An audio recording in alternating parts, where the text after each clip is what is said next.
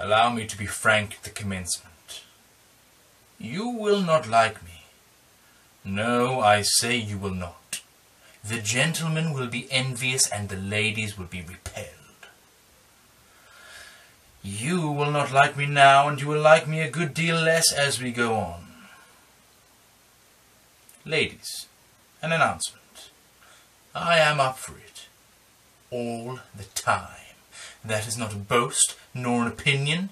It is bone, hard, medical fact. I put it around, you know. And you will watch me putting it around and sigh for it. Don't. It is a great deal of trouble for you, and you are far better watching and drawing your conclusions from a distance than you would be if I got my tarse up your petticoats. Gentlemen, do not despair. I am up for that as well.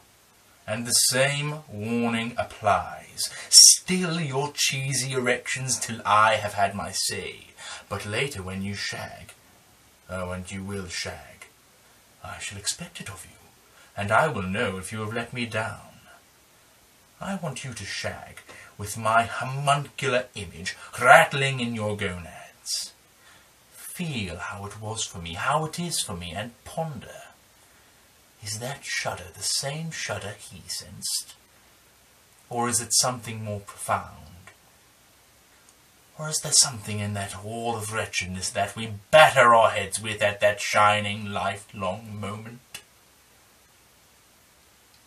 That is it. That is my prologue. Nothing in rhyme, no protestations of modesty.